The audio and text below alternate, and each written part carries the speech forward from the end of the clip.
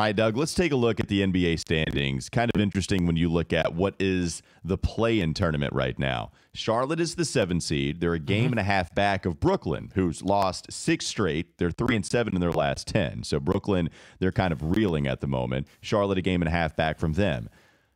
They are a half game up from Toronto, who is the 8 seed. Charlotte lost to Toronto just recently. They're a half game up on Boston now. They just lost to Boston last night. They're also 3 games up on Atlanta, and they lost to Atlanta in this recent stretch. Atlanta's 7-3 in their last 10. Boston is 7-3 in their last 10. Toronto 6-4 in their last 10. And here's one other interesting stat I want to mention. This is so Hornets, man. They've done this. They are the only team in the play-in or playoffs that have a negative point differential. They're the only one. Like blowouts. It's because they've been blown out and they've blown teams out. That's the simple explanation for what you see there. And it makes that Celtics loss particularly brutal because the Celtics are on a roll, the Raptors are on a roll, and they are nipping at the Hornets' heels. I mean, the Hornets are in this position now where a loss on a night can send them from 7th to 10th in the East. I mean, that's how close it is right now, or it's getting that close, especially if Atlanta gets on another hot run.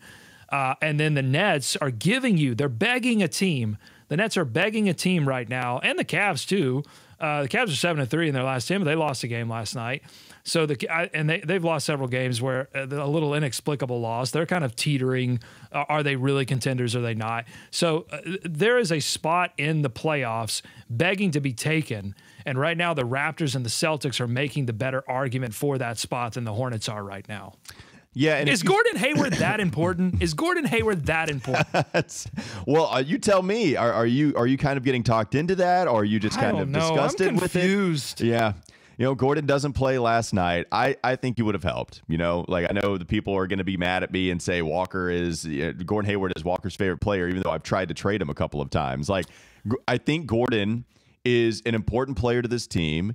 And if you want to use the cliche, I think it rings true that he's a steadying hand. I think there is some truth to Gordon Hayward when he doesn't play and you have more losses by a decent amount than you have wins. I actually think he helps you last night, and even specifically so because you had so many dudes go cold. Miles Bridges was not good in this one, right? Only 8 attempts and only hit 2 field goals last night. 2 of 3 from the free throw line. Didn't have any assists in 30 minutes. Just not a good Miles game, So if Miles doesn't have he got his lip busted, and that I mean, it was bleeding pretty badly. It was. No, you're right. It was. So I think that may have taken him out of his rhythm. The thing is with Gordon, when I look at this game, I think if Gordon reduces the amount of Hornets turnovers by 2 to 3. It probably makes the difference in this game, honestly. And there were a lot of players having to handle the basketball that you probably don't want handling the basketball for as many possessions as they did. And I'm kind of like looking at PJ Washington, who we've talked about in several episodes, likes to dribble the basketball a little every too once much in a while, and it's like, oh man, and it so rarely works out. So if Gordon reduces those possessions by a few, then the Hornets are probably in a better position than they are. But does he help them defensively in that third quarter where they got smoked? Yeah, so I never think too much. Oh man, they're really struggling defensively. They need Gordon Hayward. I never really think that. I think I don't think he's going to be this huge minus defensively. I just think that he's not the guy, hey, go guard Jaylen Brown who's torching us, or go guard whoever on the other team. We didn't even mention that, by the way. In this Boston loss, you get another bad Jason Tatum game where he goes 1 of 7 from 3. Jaylen Brown was good, but not like 40. He didn't put a 40 burger on us, which he's capable of. This really was Marcus Smart and Josh Richardson. Like the Boston bench, which I mentioned in the preview, is not good. Beats the Charlotte Hornets. Just a weird game, brutal loss. That's been a theme here recently when they've not had the good performances. It's been the bench getting outplayed. Now again, Jalen McDaniels not being in there helps. Not having your depth at least early on, that doesn't help you. Jalen McDaniels being out hurts is what I should say. But Kelly's back. Hopefully he can knock off this rust and get back to contributing offensively a lot, just making shots. Once Gordon and Jalen come back, Gordon's out of the protocol, by the way. We haven't mentioned that officially, but he is out of the protocol. Hopefully he's back sooner than later. So the bench unit getting outplayed very frequently here recently, that hopefully will kind of stop some of their losing ways. The big question that I have coming out of this Celtics loss and in general as we approach the trade deadline is, what is it going to take to get the Charlotte Hornets out of the endless middle and into the bottom of the top, as my friend Tom Wamsgam from Succession would say? What is it going to take to get them into the bottom of the top, which is that 6th seed or 5th seed in the playoffs, because they've been stuck in the 7-8 position for so long. And you've seen teams like the Wizards and the Knicks, they got found out. They were at the top of the standings, and all of a sudden now that they're at the bottom of the standings.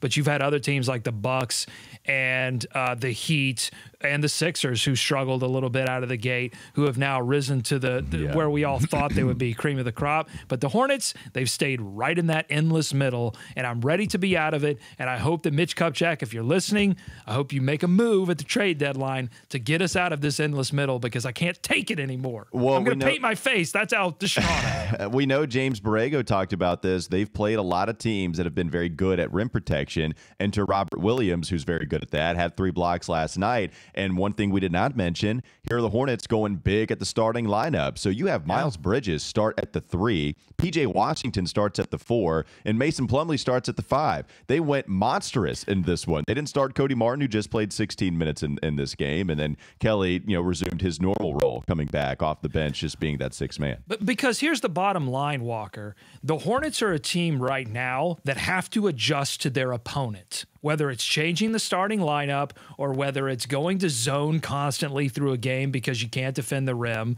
The Hornets have to adjust to their opponent. That's what I'm looking for from a future Hornets team, whether it's, at the back half of this trade deadline, the back half of the season, or next season. The Hornets need to get to a point where teams are adjusting to them. And that's LaMelo Ball, too. LaMelo Ball, I think, in year 3, that's the jumping off point. Can LaMelo Ball consistently provide the kind of aggressive production that we saw against Boston, where teams are all of a sudden having to adjust to him as opposed to this team constantly having to adjust to their opponent? And I think some of that can be fixed, though, sometimes just by effort defensively. And what I mean by that is, at the very beginning of this game, having a few days rest, by the way, transition defense was pretty awful. There was one possession where there were like 3 guys jogging back while the Celtics are going full steam trying to find a basket. Oh, and they find one. And so if you're going to be a running team, which is some of the benefits of being small, and then you score because you're running so well, great. But then you don't get back on defense, and so you don't make them adjust because, if they're going to score this basket, we're just going to try to run too. And if they're so great in transition, we're just going to go get this easy bucket. We can keep up with them. And then in the half-court set, which is inevitably going to happen a lot, we'll just stop them then. By the way, Boston doesn't run. They're not a high-paced team. They don't run. What that was Boston, to their credit, the coaching staff identifying that the Hornets have a giant weakness defensively with transition defense. They don't give maximum effort. They don't give maximum focus night in and night out with transition defense. And they said, all right, we don't run, but you could run against this team. We're going to pick on this team. There have been a couple of losses now that I've thought, man, the Hornets have gotten punked. They've gotten picked on. And I would include this loss as well. And they fought back. They were resilient in this game, but they've got to clean some of this stuff up and make some moves that they. I just don't feel like this team right now is a serious contender for the playoffs. One other thing before we end, we had a big question coming into this game: will James Bouknight get minutes now that Kelly Oubre's back? He did. No, he did not get those minutes. It was Cody Martin with 16, Kelly with 34, and Nick Richards got minutes because they wanted to go big. Played 7 and then didn't play much after that. I think had a foul. Here, let me pull up the box. Nick Richards had that one foul. It was a minus 13 they went big. In the 7 minute. They went big. I don't think this is a definitive no. Like, I think that there's a possibility we could see more Bouknight in the future, if even with the Hornets being healthy, depending on matchups, depending on if they need a little bit more offensive punch.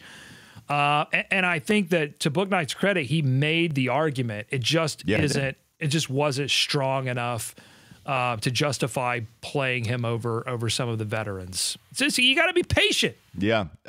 Tough schedule coming up. Cleveland at home. All of these games are at home. So lots of Spectrum Center action going on. But here are your opponents. Cleveland. Got to beat them. Cleveland tomorrow. Got to beat them. Then Miami, the second night of a back-to-back on Saturday. Got to beat them. Toronto Monday. Chicago, take care of business. Chicago Wednesday, and give me the space.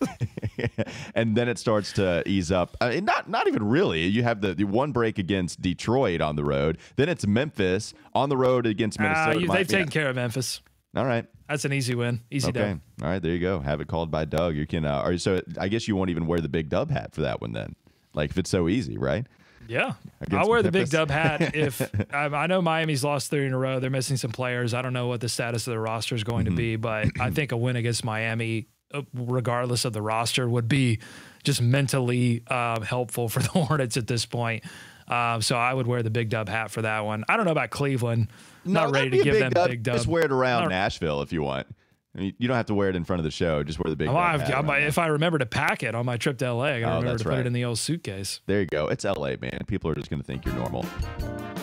You are listening to the Locked On Hornets podcast. Main character for American Psycho was Patrick Bateman, which really confused me. I always thought that Jason Bateman was Patrick Bateman and that Patrick Bateman was Jason Bateman.